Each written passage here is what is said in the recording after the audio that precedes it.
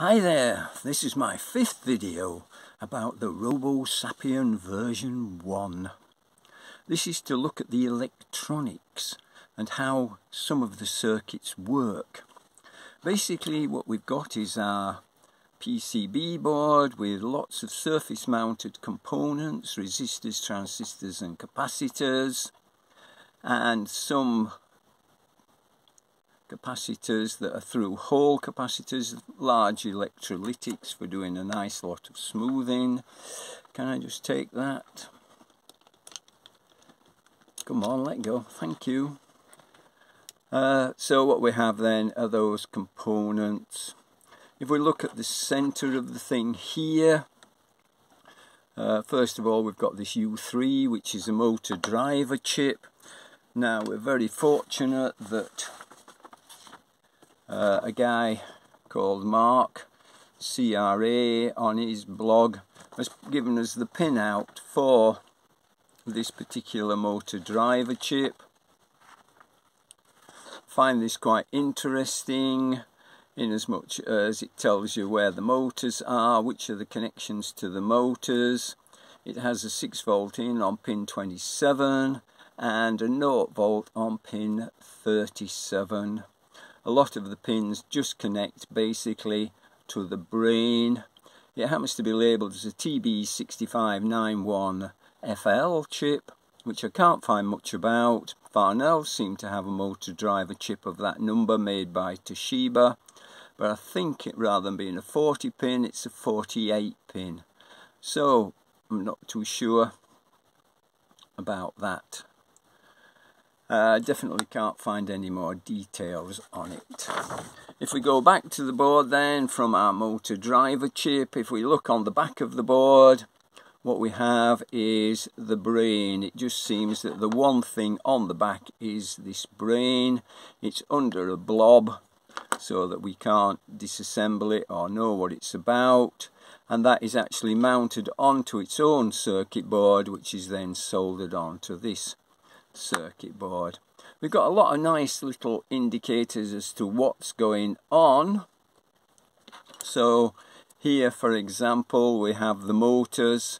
Motor 6 is that one, motor 2 up here, motor 4 over here, and motor 7 here, and motor 5 here. That's quite interesting, but doesn't really help me much. And then we've got the speaker, and then we've got all these test points. Whoops! Got all these test points around, which once again are very interesting, but don't really help me to know what's going on. If we look then at the chip pinout, which once again kindly from Mark, we can see it has 40 pins again, and that it what? Let's find a pointer again. Lost my pointer. No point in that. That this then is the sort of brain behind the device. If we look at the pins 1 to 3, then are the ones that go to the one goes to the left hand, I think it is. This one goes to the right hand. So then we've got 6 that go to the eyes. Pin 4, it looks like, is the 3 volts 3 that comes out and goes to the eyes. We've then got inputs from the shoulders here, down here. We've got an oscillator on this. The oscillator on this particular one happens to be a ceramic oscillator there. And that has a couple of capacitors that connect it to 0 volts. If we look at Mark's diagram for this, he shows us, well, this component and then the 2 0 volts. So the outputs 17 and 18 go to the, in my particular case, the ceramic oscillator, although it could be, I've seen some with crystal oscillators on them. Presumably the ceramic's cheaper. So that then is the two main chips that are on it. Just while we're talking about it, we might as well talk about this one here. Probably can't see it, but that seems to be a 7533, which I assume is the 3-volt oscillator. If we have a look then at the sockets that go around, if we start down here at the bottom, we can look at the feet sockets. Maybe best way to look at that is on a diagram. So here we have, oops, better if I put it the right way up, wouldn't it? So here we have the two sockets that go down to the feet. These have 3-volt 3 going out, and then another one coming back in, which comes from the switches at the back and front of the feet. They're connected in parallel, so it only gets one signal back, and that also is combined with the signal from the finger, so it only gets one input from the left hand side and one input from the right hand side, as it were. Also in the feet then we've got the two batteries. The battery, 2 cells, 2 D cells, gives us 3 volts. That comes then back up this purple wire, goes through the circuit board and then back down to the other leg through this grey wire. That then goes through the cells and then back up here as a 0 volts. It's also got the other foot switch on it there.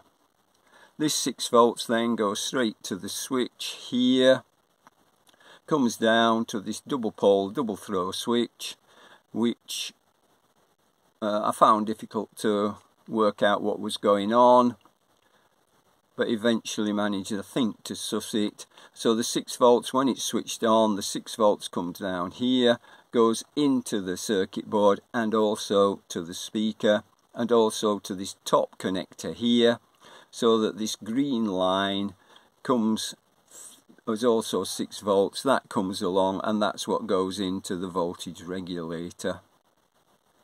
When it's switched off, which is an interesting point, then there are 2 brown wires, and I suspect that these then are there to discharge the capacitors on the circuit board. This one at this side just goes through a single 50 ohm resistor down, but this one has a diode on it as well, so I assume that might be something to do with back EMF or something like that.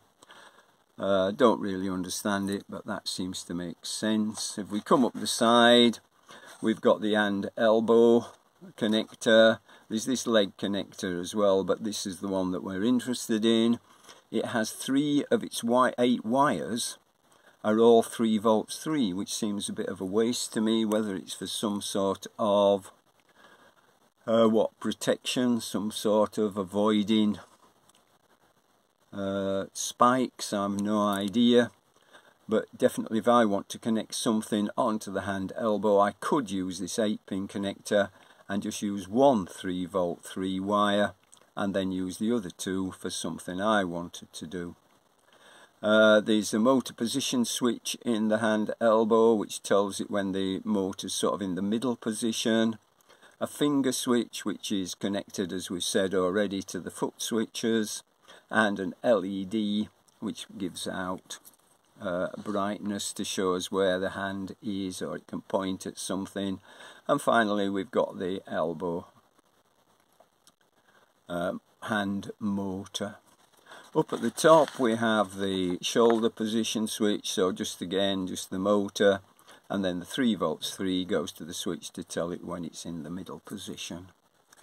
Here we've got the microphone. The microphone is quite interesting in its circuit, in as much as, if I can look at the circuits again from Mark, what I find is that the microphone and the infrared have the similar sort of circuit before them to switch them on.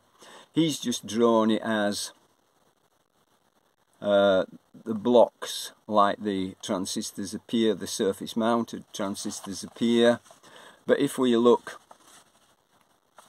at the circuit diagram, then I've drawn it the other way around, but essentially it comes in through this resistor, switches on this PNP, this NPN transistor, sorry I'm getting muddled again, NPN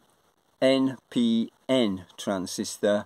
That in turn then allows a current to flow through this PNP transistor, switching this on, and this is what then supplies the power in the top case here to the infrared receiver, and in this case to the microphone,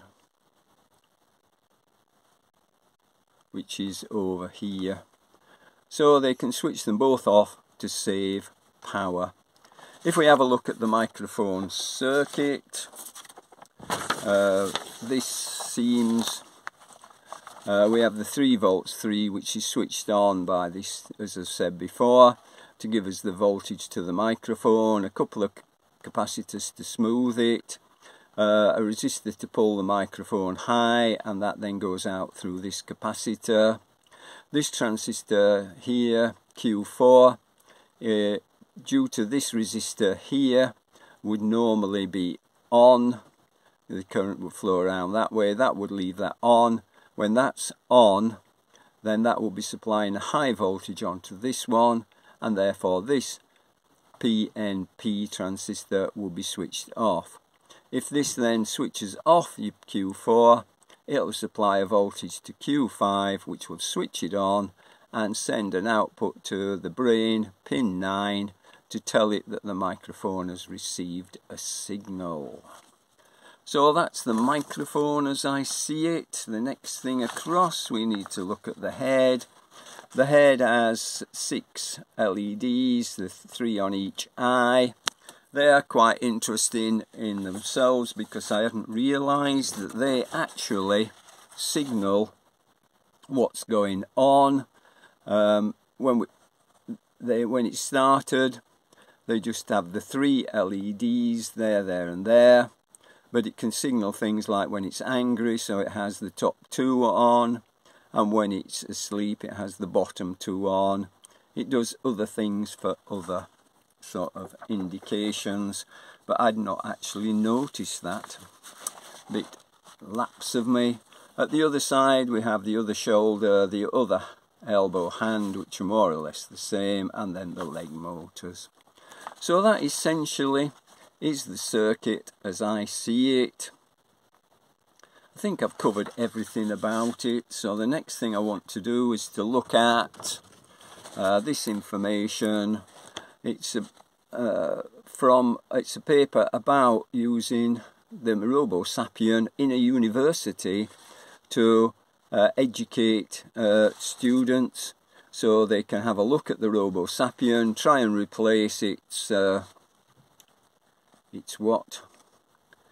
brain with another CPU and see if they can control it and build up propositions. Here they've produced an output which shows that that's the output from the micro and that's the motor input. I'm confused why this keeps going on and off. I'm not too sure whether it's pulse width modulation or not, so they can move the motor a little bit slowly and then move it fast and then move it slowly again, which would make a lot of sense. Here again they've produced the 7 motors when it actually says oops, and once again we seem to have what would look like pulse width modulation on motor 3 there, and then motor 3 the other way, motor 1 one way and motor 1 the other way, and similarly down here, and yet here on motor 2 and motor 4 there, they seem to be a lot further spaced apart. So that'd be an interesting thing to look at, to put up a logic analyzer to actually see if it does use pulse width modulation. So yeah, it's great. A lot of the stuff that was on the internet seems to have gone. Once we start looking at references, we find that they've disappeared. So unfortunately, I can't find too much about it, so I've had to go through myself and have a look and see what I can find. Been fascinating to do. once again, I've really enjoyed it. So that's it for now. So it's bye now. Bye.